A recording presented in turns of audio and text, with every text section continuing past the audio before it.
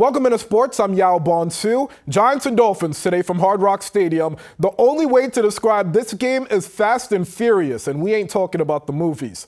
Brian Dable and company hoping to rebound after a 15-point loss on Monday Night Football, and down 7, Xavier McKinney forces the ball out of Devon Achan's hands.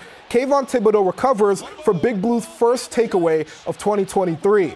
But we didn't mention Fast and Furious for a reason. Achan blows the door off the Giants' defense, a 76-yard run to redeem himself, Miami up 14. But for Big Blue, today was a day of first. Jason Pinnock in the red zone picks off Tua Tagovailoa and runs it all the way back, 102-yard pick six, tied for the longest pick six in team history. That was first half touchdown number 1 for the Giants this year. And it was only a one-possession game at the half until the Legion of Zoom happened. Tyreek Hill, a 69-yard touchdown. Giants put him in single coverage. You can't do that. New York down 14, and then the offensive line issues continued. Daniel Jones was sacked 6 times in this game. This one resulted in a neck injury. Giants fall 31-16 and move to 1-4 on the year.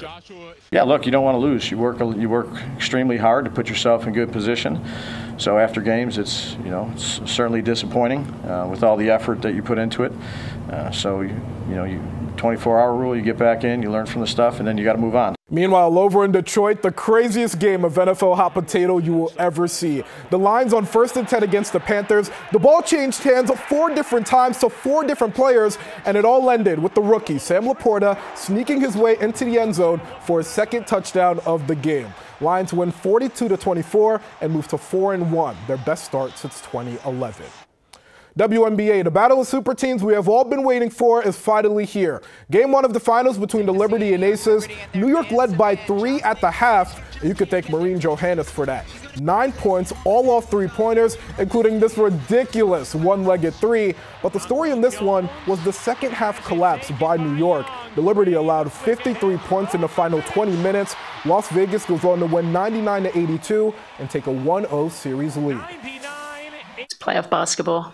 That's what I don't get too high, too low. We can obviously learn a lot from this, and we know we can play better. We haven't lost 2 in a row all season long, and we're going to know that we respond in the right way. And I trust these players, and we're going to keep competing and fighting. Game 2 is Wednesday at 7. Finally, Simone Biles winning her 3rd and 4th gold medal of the Gymnastics World Championships today.